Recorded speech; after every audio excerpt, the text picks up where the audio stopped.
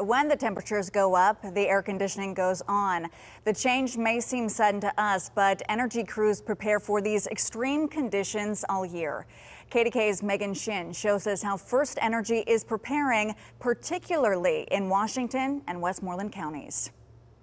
When it gets this hot, you do all you can to stay cool. That means hydrating, grabbing ice, and adjusting the AC as well. All of it requires energy. So what are the energy companies doing to make sure the power doesn't go off?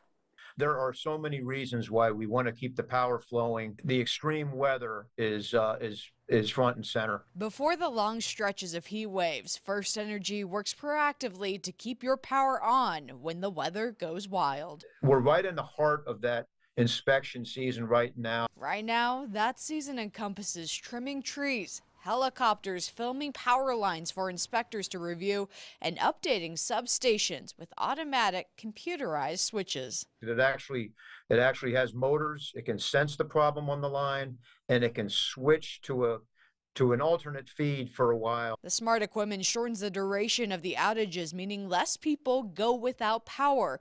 It can also identify where a line went down or where equipment failed. You know, we're in a business to anticipate problems, and if there are any, we will respond quickly to those things. 3 substations in Westmoreland County, 1 in Washington County, and 1 in Clarion County now have the upgraded electrical system.